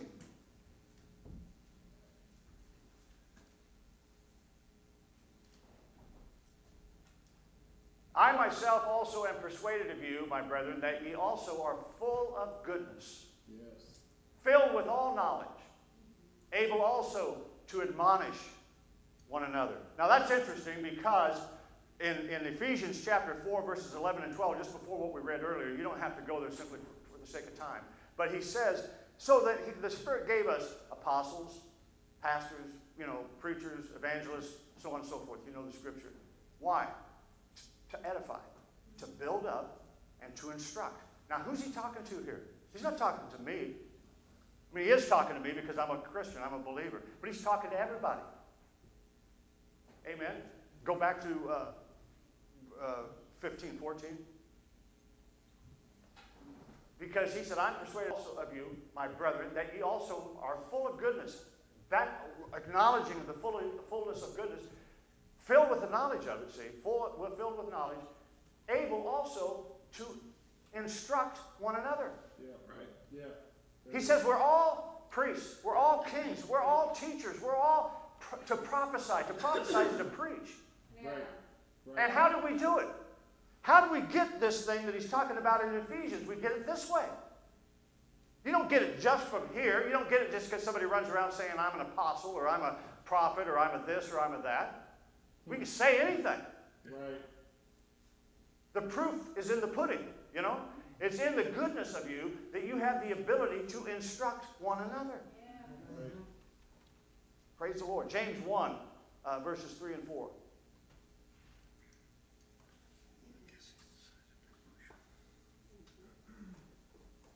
Knowing this, that the trying of your faith worketh patience. But let patience have her perfect work, that ye may be perfect and entire, wanting nothing. Amen? Amen. How? Praise the Lord.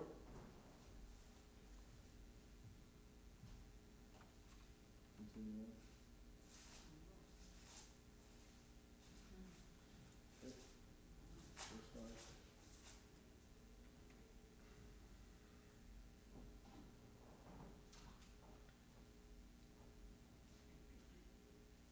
The trying of your faith worketh patience. Let patience have her perfect work, that you may be perfect and entire, wanting nothing. Well, Donnie, that's exactly what happened. And then Don testifies. See, the Spirit knows how to operate in a body. Yes. But if you'll notice, everything that was said here edified. Yes. Yes.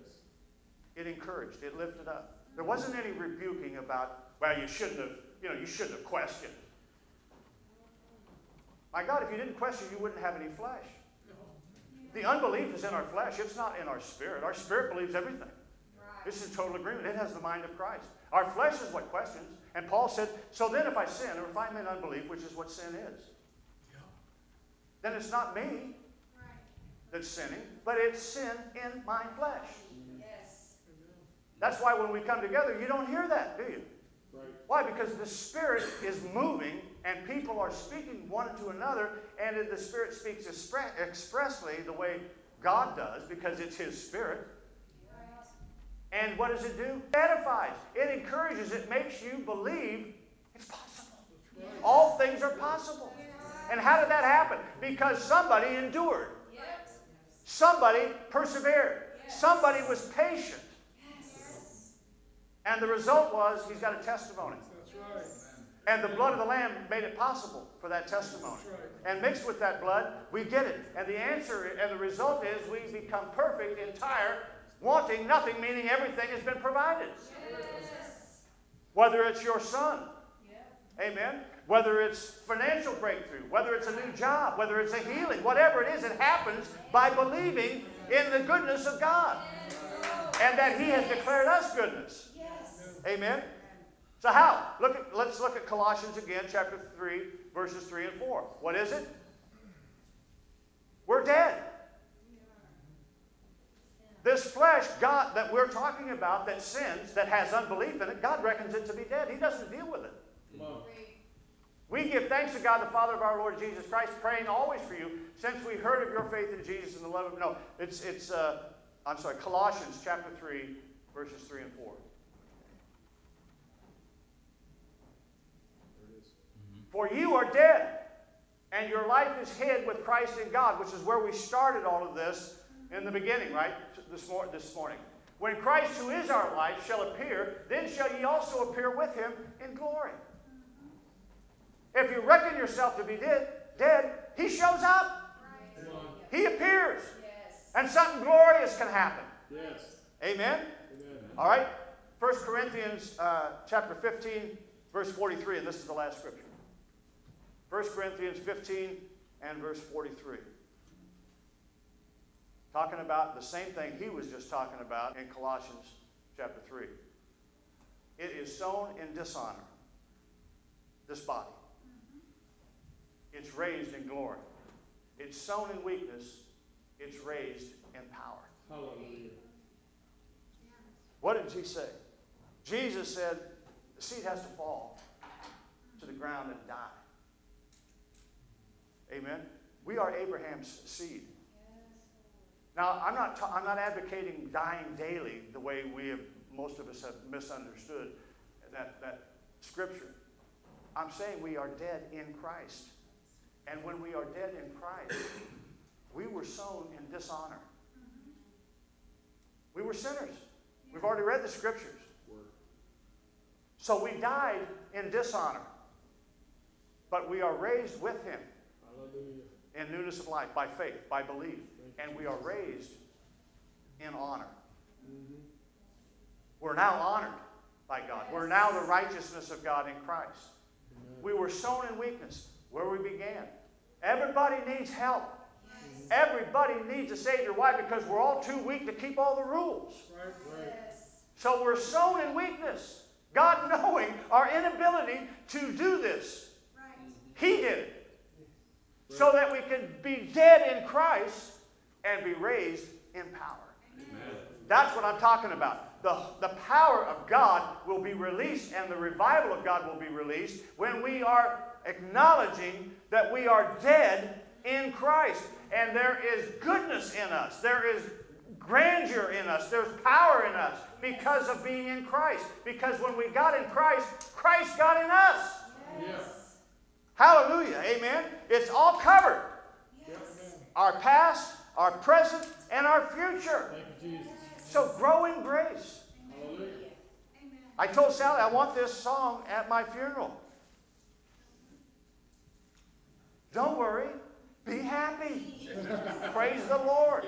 I'm serious. I'd be the happiest, amen, in heaven when I hear Bob Marley or, Farron. I don't care who does it, but don't worry. Be happy. Praise the Lord. That is the gospel message in its simplest form. Don't worry. Be happy. He's got it covered. It's all taken care of. It is finished. Hallelujah. Give him a hand clap. Praise God. Praise God. Amen. Thank you, Jesus. Well, God bless all of you for being here. Appreciate you coming out on this day, but I'm so happy for the testimonies and excited about what God is doing and believing for even greater, amen, more powerful moves of God in each of our lives and in our lives collectively as well. So God bless you. Have a great week. You're dismissed in Jesus' name.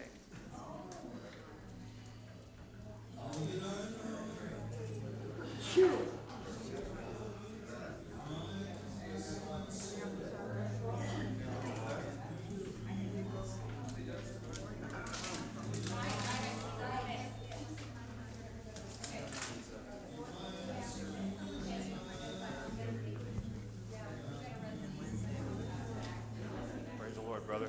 Appreciated that.